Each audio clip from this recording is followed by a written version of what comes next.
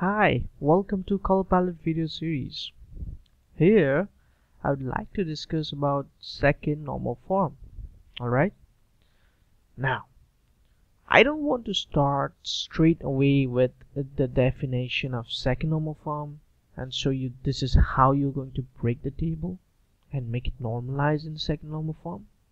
Rather, I would like to make you realize the pain, the problems that you will face if your table is not normalized in second normal form. So let's start with an example I've made. This is a database table which stores information about movies that would be shown in the movie festival.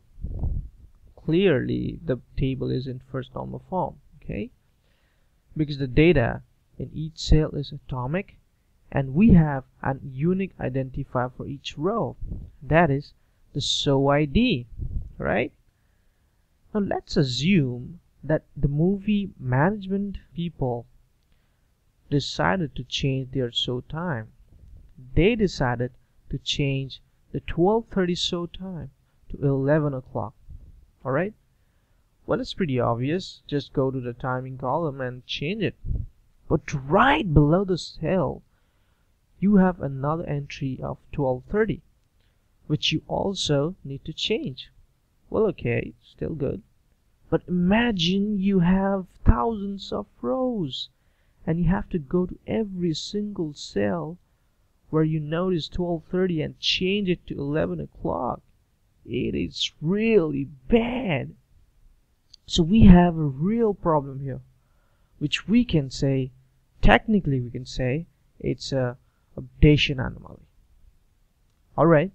Suppose the same management team decided to drop the movie Django Unchained.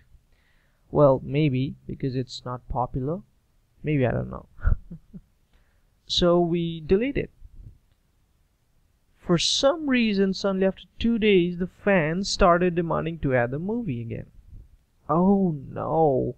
All the data is lost. Now you have to collect all the information about the movie again. It's really cumbersome, right? So again, we have some problem here, which we say deletion anomaly. Not only that, the fans also demanded to add the movie Insertion.